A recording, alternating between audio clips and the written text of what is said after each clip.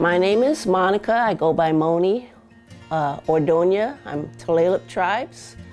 I do acrylic art painting that is a combination of technical ability, fusing the spirit, and abstract.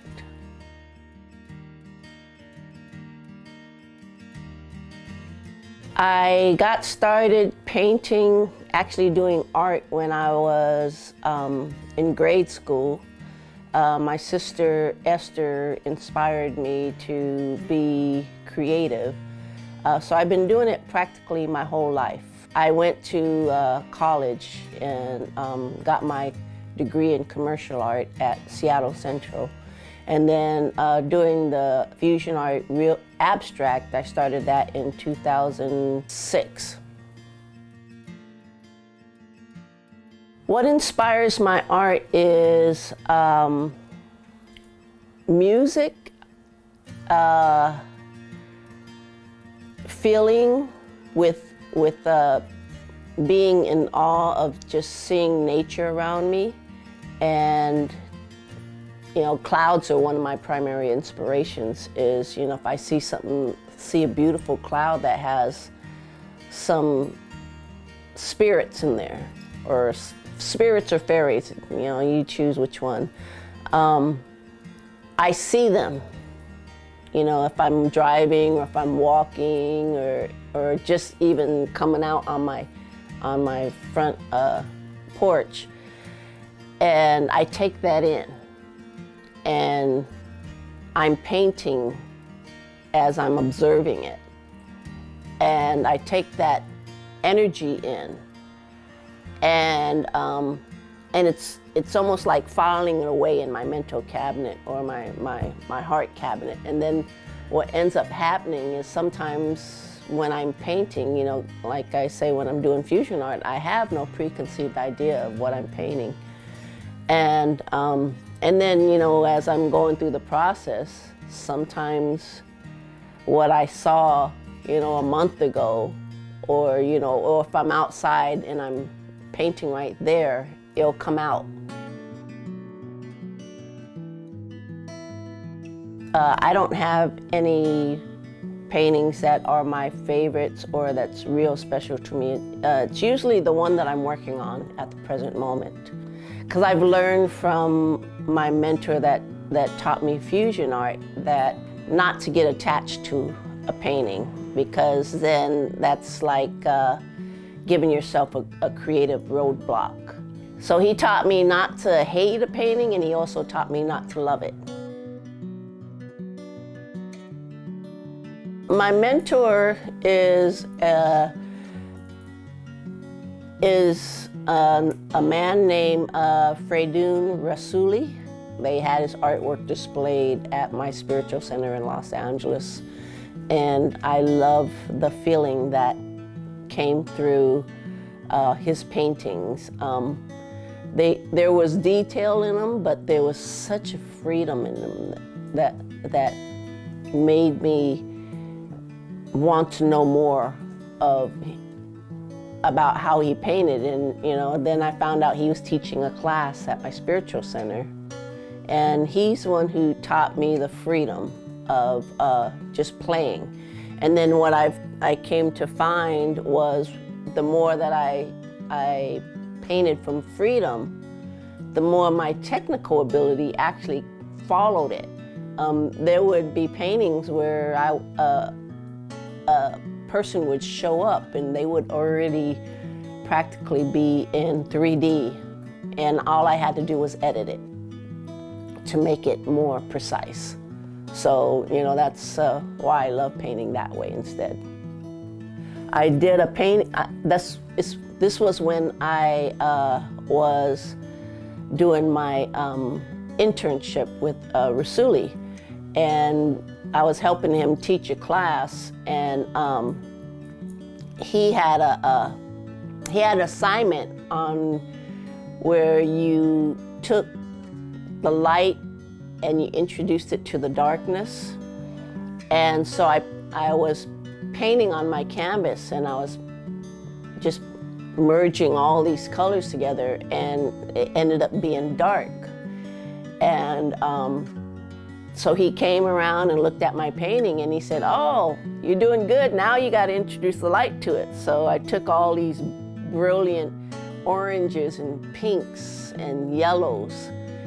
I started squirting that onto the canvas and playing around on it.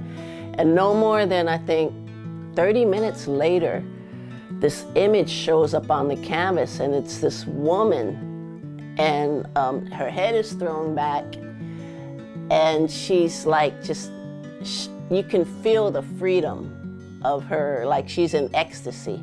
And then the darkness was, it was like a person that had a mask on, like they weren't free. They had to stay in their persona.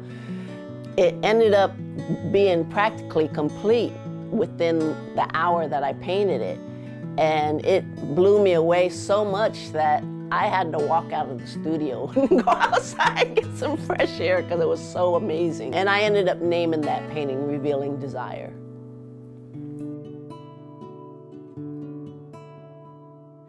The technique in creating my art, when it comes to doing portraits and realism, is actually seeing the object in 3D. So when I'm painting, I'll look at it from a perspective of cools and warms, what brings the image forward and what pushes it back, so I'll know which to use to give you a more 3D effect. With my fusion art, I don't have a technique, technically. I just allow myself to play and get lost in the process. I just add I start with 2 colors and I squirt it onto my canvas. And then I take the brush and I just play until I'm satisfied. That way, I'm not trying to make something happen, I'm actually allowing it to come through me. And then when I tend to rotate the canvas so that I'm seeing it for the first time, like looking at the clouds and discovering images that are in the clouds. I do the same thing with my canvas.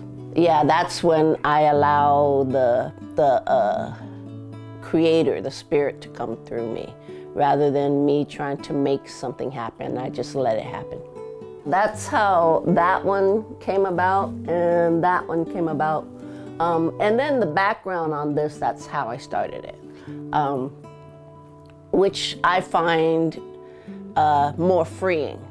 And when I feel more free doing art, the more I get engaged and lost in it.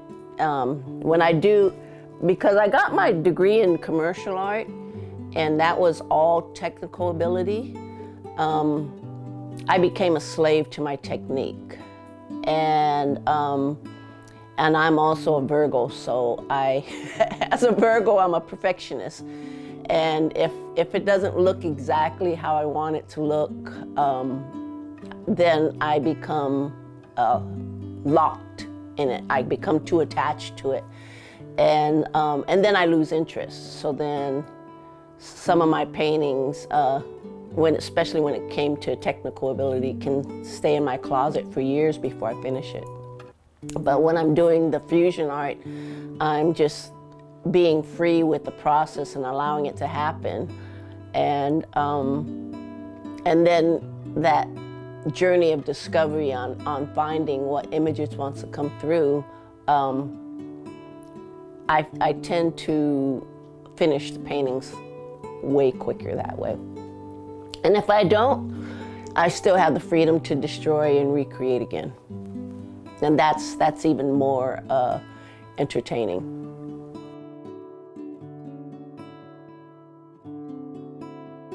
My advice is to learn freedom first, because that way you keep that childlike wonder alive, as opposed to learning technical ability. And like I said before, Learning technical ability tends to get you stuck in being perfect about it. So I actually teach my students freedom first before I teach technical ability.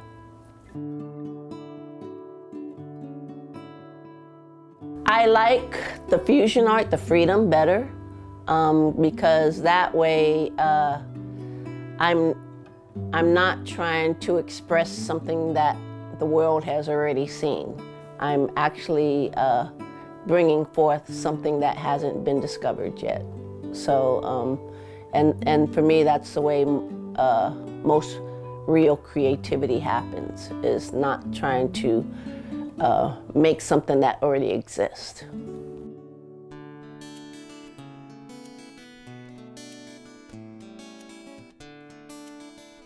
I'm not a traditional Coast Salish artist, but it does influence me in terms of being in touch with nature and being in touch with that creative realm.